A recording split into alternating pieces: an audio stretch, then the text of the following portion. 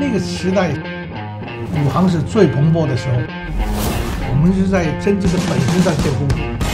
60年代到80年代，香港的动作是最好跳的，是电影圈里面最顶峰的难度动作。我们那代是真的很适合，全部是硬拼硬。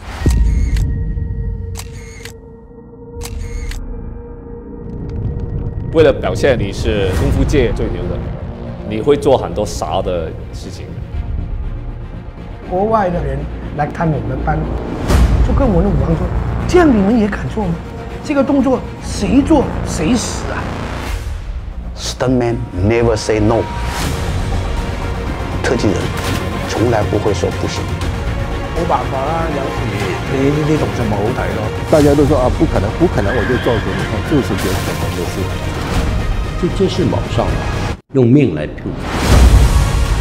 元武是我的 S 队，什么都在干。那是用命换回来的呀。我现在体重跟大哥差不多，你做了还没死啊，大哥就来了。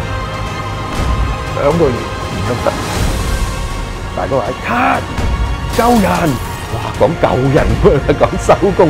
也是因为这样的冲劲，让香港动作电影一个拼搏年代。真動作係唔可以取替嘅。